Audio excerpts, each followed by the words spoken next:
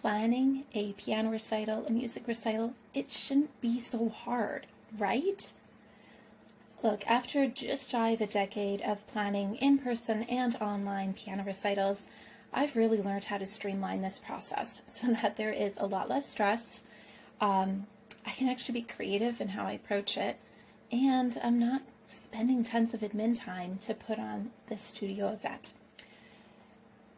I'm going to be sharing some tips with you, my best tips, in terms of how to organize and market your next music or piano recital, all without overloading your admin time. Because I don't know about you, but that used to be the big thing that held me up every time. This is part one, so don't worry, we're only starting with the first part, and then in the rest of this series I'm going to be sharing steps and tips all along the way so that this next event, it's a lot easier on you. If we haven't met before, I'm Rosemarie Penner, and I want it all. I want balance in juggling work life in my studio with family life with twins.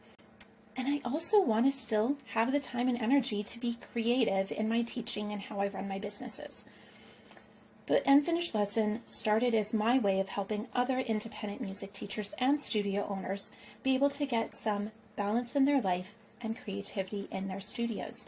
Because guess what? You can have it all. Be sure to watch to the end of this video. I'm going to be sharing a free resource that's going to help you take the tips that I'm sharing here and really apply them into your studios at an even deeper level. Idea 1. Get your ducks in a row. In other words, figure out the big stuff.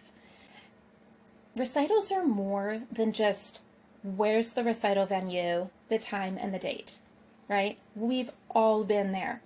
It's a massive amount of things to figure out. So this is where we need to start. We need to kind of look at the big picture.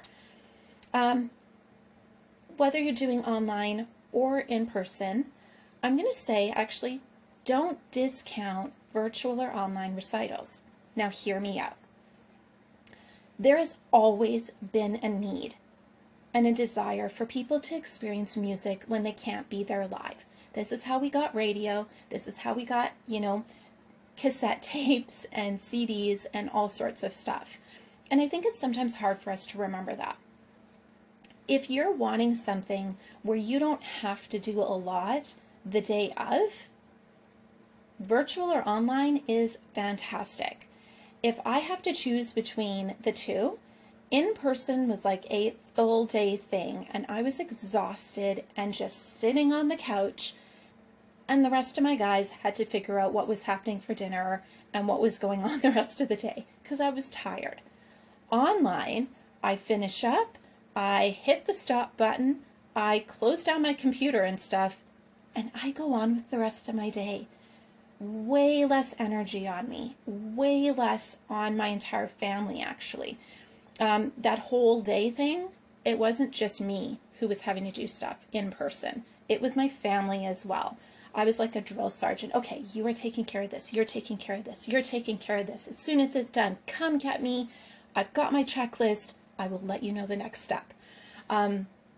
So just don't discount it, okay? But if you decide to do in person, that's great too. Don't worry. All these tips will work for you. So if you're thinking, actually, that sounds really good. I want to do online. There's a few options. Okay, you can do an on-demand or live streaming, meaning that you're kind of prepping things beforehand, and then in the moment, there's not a lot you have to do. You could do a watch party or something that's interactive.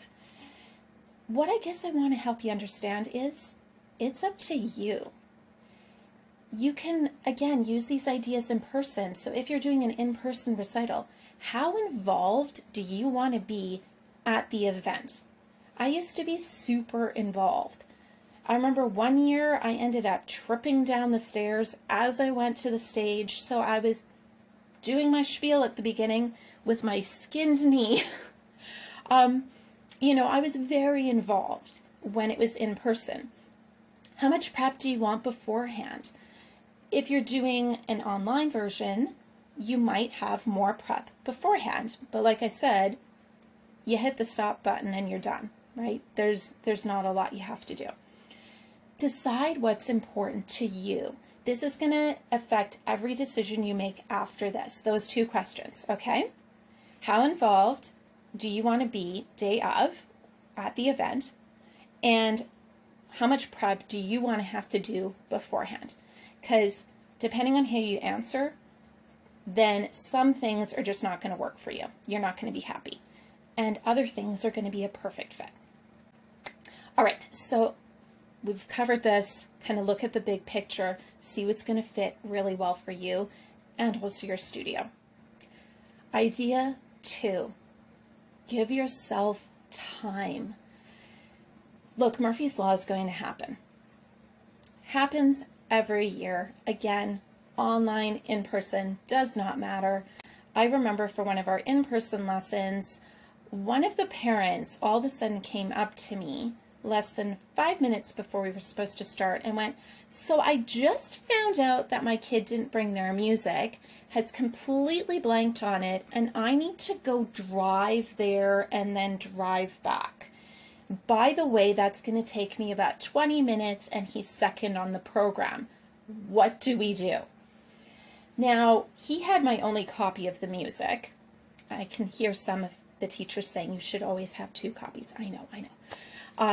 But yeah, so we rejigged the recital program. I was like, okay, go, don't get a speeding ticket. He'll perform once you get back. It's fine. So Murphy's Law is going to happen, and whether it happens to us or whether it happens to our clients or students, it's fine.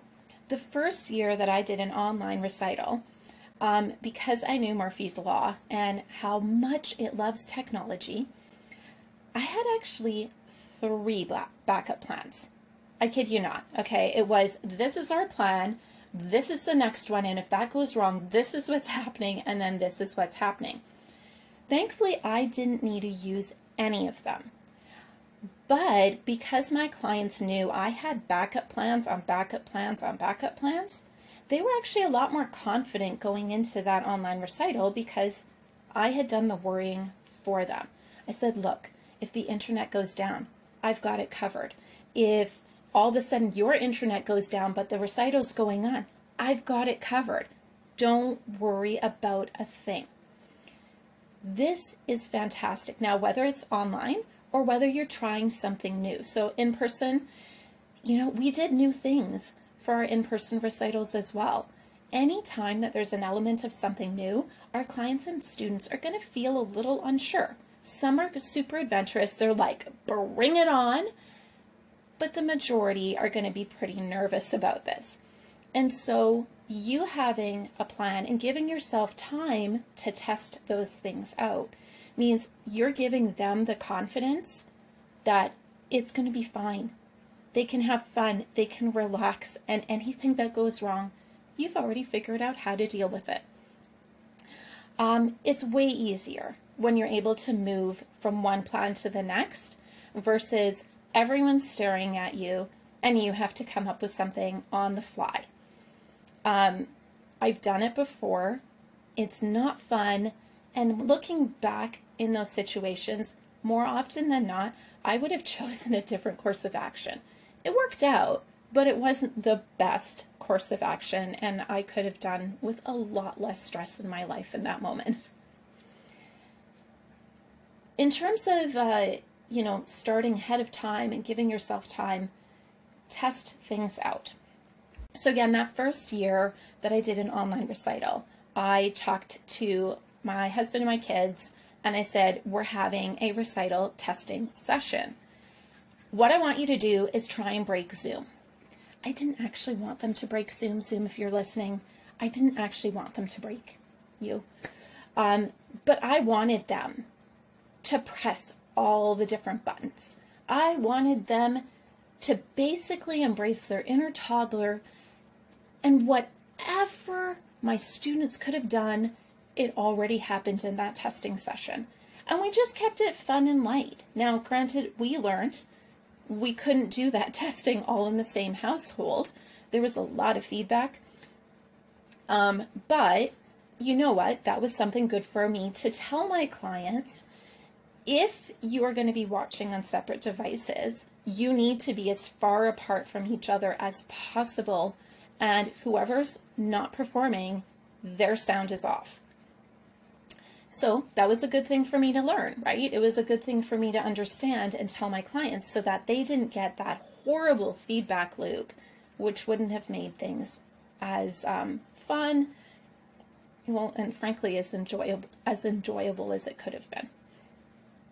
And if there's going to be grandparents attending and it's a new format, again, in person or online, just make sure that you have some stuff set up so that it guides them through the process a little bit more, especially if there's an element of technology in it.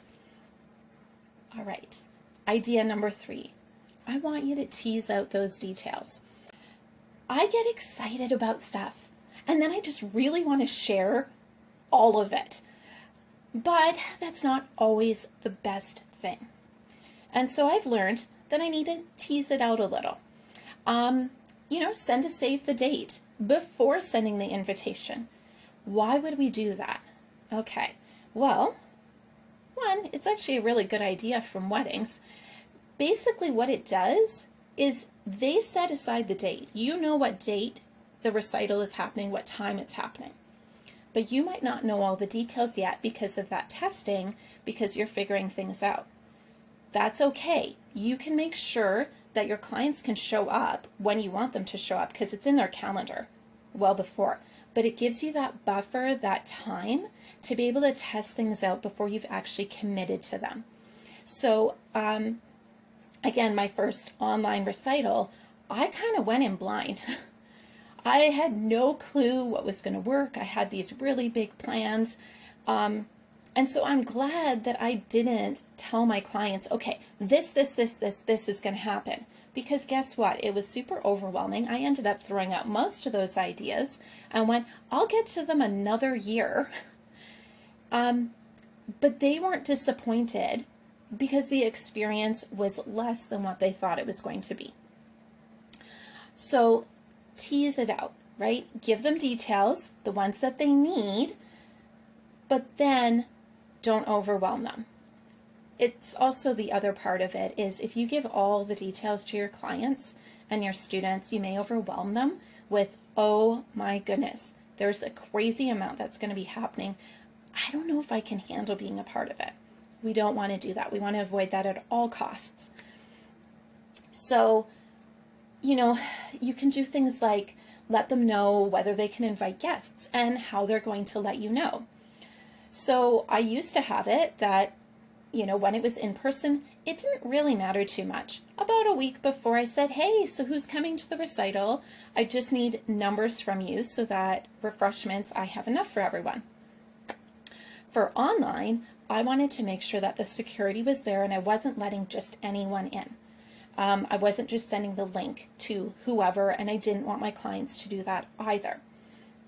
So, I handled it differently at first. This year, which has been so much easier, I created a image that I sent my clients, and in that email, the image had a link to a Zoom registration for our Zoom recital. It's been fantastic. Super fantastic. My clients know that they can forward that email to whatever family members they're hoping will attend, and I don't have to chase after them for this. They just register for the Zoom meeting, which after, a few years of this, everyone's used to it. Almost everyone's used to it. And then I know the people who are invited. I'm not chasing details, right? I already have their email. I can already send everything I need to. Encourage students and clients to ask questions along the way. No matter how much we test things out, no matter how much we work at sharing that information in a way that's not overwhelming, they're going to have questions. That's normal. That's okay. I don't get mad about it. I don't get upset or frustrated. I just make sure I ask or answer them. And if I notice that more than one family is asking the same question, I make sure that I send something out to the studio and say, hey, I'm getting questions about this. I just wanted to clarify, or I thought you might have the same question. Here's the answer. Makes my life easier. I'm not repeating myself a million times. And they get full support all along the way. Again, especially if you're trying something new or changing things up a little bit, there's going to be questions. And then lastly, just make sure that you share on social media. Really get excited about it in lessons. As we're teasing it out, I kind of try and think of it as like a movie trailer where they want to share just enough that you know what's happening-ish, you know when it's coming out, and you're just really excited about seeing the movie. That's kind of what we want to do here. They don't need to know all the details. They just need to know enough to get there on time, to know what needs to happen on their side of things, and that they're really excited about sharing their music with other people. As promised, here is a resource I'm going to share, a free resource that's going to help you take the tips from this video and get your next studio recital organized and even start marketing it.